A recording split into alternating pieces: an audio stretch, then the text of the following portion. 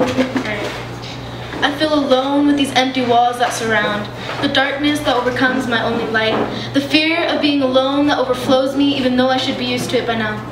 So like everyone else, I would cry for help, but nothing comes out, so I keep it to myself.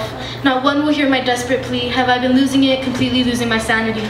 Laying around helpless like a soldier with a battle wound, my soul has been shattered in tiny fragments by life and cannot be put back together, no matter how well it's assembled. My life is a shattered mirror, surge puncturing every bit of happiness, only seeing little reflections of laughter and love.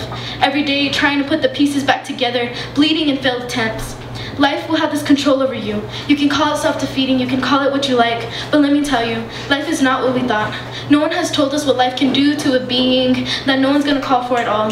There are these stories and secrets that people keep by the life that has made them to be. Someone could have told, but no one wanted to tell. It's this heartless society on what we know now as life. Girls starving to be thin, boys cutting to release pain. Look at what society has made. It's the world that should be ashamed. Many have become victims to life, including me.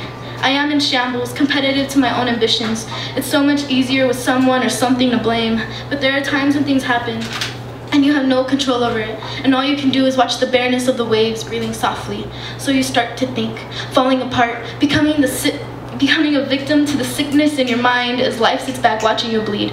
Should we feel guilty about it? Strangled by our own mind, oh please bless this desolate soul. The broken shards are getting sharper, the edges are getting rougher. This life is so thankless, just want to get away from the stress and the torture. Just leave and never return, to go anywhere else but this life. So I sleep, dreaming off the pain where there's honesty and pure affection, where there's connection over attraction, where you feel like you actually have a purpose, where the mirror that was once shattered perfectly well put together, where the reflection I see is whole and beautiful again.